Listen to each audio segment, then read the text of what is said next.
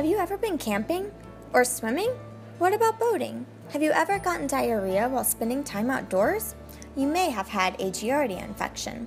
Signs and symptoms include diarrhea, fatigue, stomach pain, gas, and also dehydration.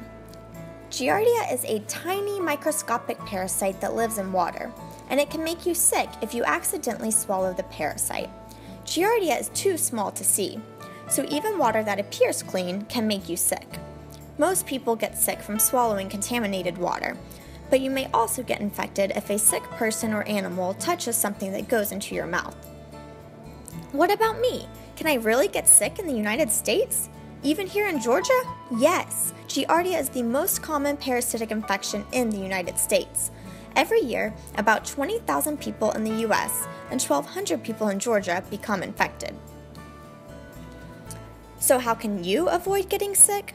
Avoid swallowing water while swimming or boating. And when you go camping, you need to treat your drinking water, especially when it comes from lakes or streams. There are several ways that you can treat your water. Boiling is a good option. Just be sure that your water boils with real bubbles for a full 5 minutes. Filtering is also a good way to prevent Giardia infection. Just be sure that you have an appropriate filter that's approved for camping use. Kitchen filters made to make your water taste better are not the same and won't prevent you from getting sick. You can also use a UV light.